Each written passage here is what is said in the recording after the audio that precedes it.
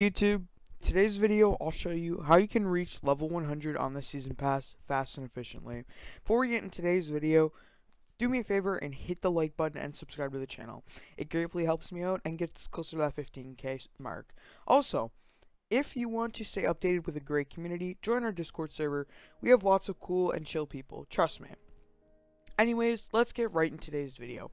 So, due to, Destiny servers being down and me not having access to my PC, we're kind of stuck out in a queue, because, we can't really, actually access the game.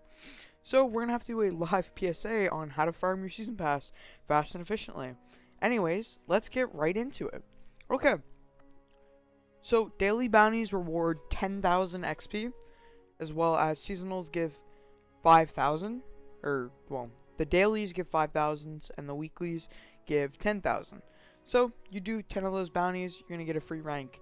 Doing bounties is definitely one of the greatest ways. However, the ultra fastest way to farm your level and your season pass is literally doing the AFK XP farm.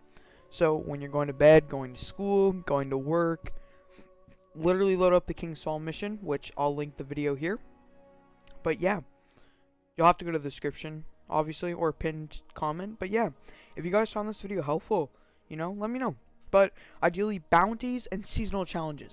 Guys, seasonal challenges give you 1 level every challenge you complete. You literally can do all your seasonal challenges and be like rank 20 the first day.